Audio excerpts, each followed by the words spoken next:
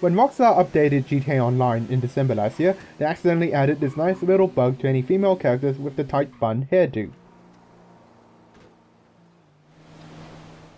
It's hideous, right?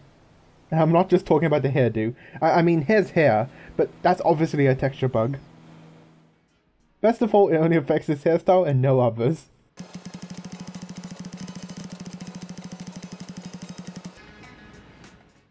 I've already submitted a bug report, so Rockstar hopefully knows it now exists.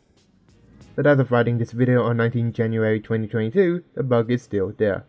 The best part is, I think I know what causes the bug!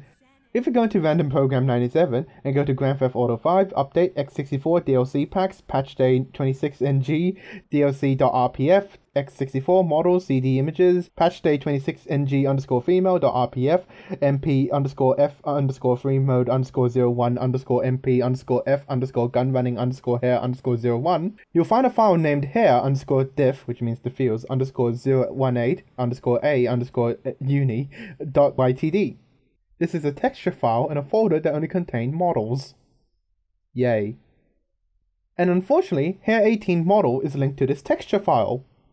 So, deleting this texture file and running a modded copy of GTA 5 in single player revealed that all is fine on the Western Front.